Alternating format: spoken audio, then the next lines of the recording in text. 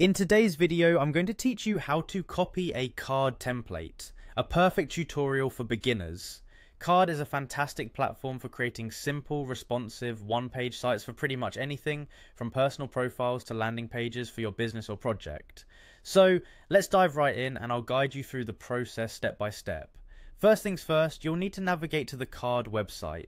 If you haven't already done so, type card.so into your browser's address bar and hit enter.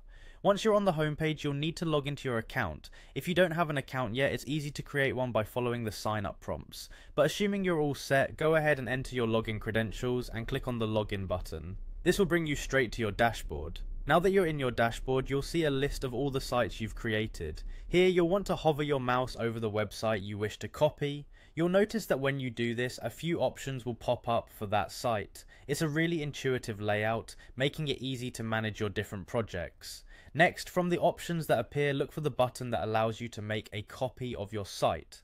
The icon looks like a page on top of another page. Pretty straightforward, right? Give that button a click. When you do this, Card will prompt you with a pop-up message asking for confirmation. Simply click on the copy button to proceed. Now, you might see a short wait message on your screen. That's because Card is in the process of duplicating the selected site. The length of this process will depend on the complexity of the site you're copying, but it generally doesn't take long at all, so no need to worry. Just sit back and let Card do its thing. Once the copying process is complete, you'll want to look for the new copy of your site in the dashboard. It's typically listed right alongside your other projects.